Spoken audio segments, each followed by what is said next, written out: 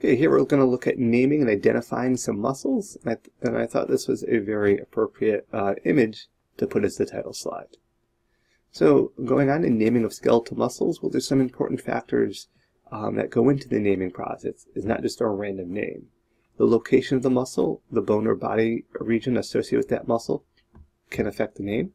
The shape of the muscle can be part of the reason where it gets its name. For example, the deltoid muscle. Deltoid means triangle, so it's a triangular shaped muscle. The relative size, whether it's maximus being large, minimus being small, or longus being long. Direction of the fibers, rectus or fibers that run straight, transverse and oblique fibers that run at angles. The number of origins, biceps have 2 origins, triceps have 3 origins. Location of attachments, it's named according to the point of origin or insertion. And also the action, the flexor or extender, as the names of the muscles that flex or extend, respectively.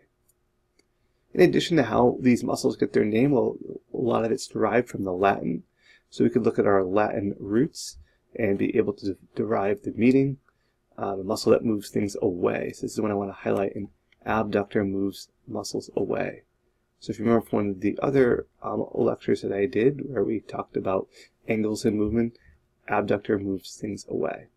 In contrast to that, adductor is a muscle that moves towards, typically towards the midline. And these are just some examples here that you're welcome to look at in comparing these two that may sound initially very similar, how they differ, and how their Latin root can help describe the motion that they did not. Now, overview of muscles, I tried to highlight some in green that I'm going to have you responsible for. Doesn't mean the others are any less important. Just trying to provide with a little direction as far as what to expect potentially on one of my quizzes. We have our deltoid here. Remember, that's a triangle shaped. Triceps, remember, 3 points of origin. Gluteus maximus, big muscles. Just able to go through and identify some of these key muscles here. Adductors, how do those move? And you can see all the other ones that for right now I'm leaving out as far as knowing for identification quiz. Sphincter is one I do want you to be able to recognize. It's a little hard to show because it's an internal muscle. It's actually a ring of muscles surrounding and serving it to guard or close an opening of a tube, such as the openings of the stomach. So this is our lower esophageal sphincter, and this is what's sealing up. This is its closed version. This is its opened version here. It's open because we want food to pass into the stomach, but it's closed because we don't want the stomach acid to get into our esophagus. If you've suffered from heartburn, you may have an improperly closing esophageal sphincter, and that could lead acid to getting into the esophagus, creating that burning sensation. Muscles that create facial expression. This occipital frontalis is the one right in the front here. You can see how it kind of relates to some of the names of the bones. So again, you can see there's many more that create facial expressions. I'm just hiding that one here. Keep in mind the terms anterior and lateral don't go away, and it helps us be able to determine the view of the angle that we're getting in these images. Muscles of the eye. Now, I didn't highlight any of these in particular, but I want you to be able to realize, again, lateral versus medial. What's that? Superior going up, inferior going down, medial going towards the middle region. This is the right eye in the anterior view versus the right eye here with the lateral view. So remember, anterior or lateral, superior, medial, inferior, all terms that you still need to be reviewing and familiar with. Posterior and lateral views of the neck. There's our trapezius. The same muscle. I just want you to be able to recognize it in 2 different orientations.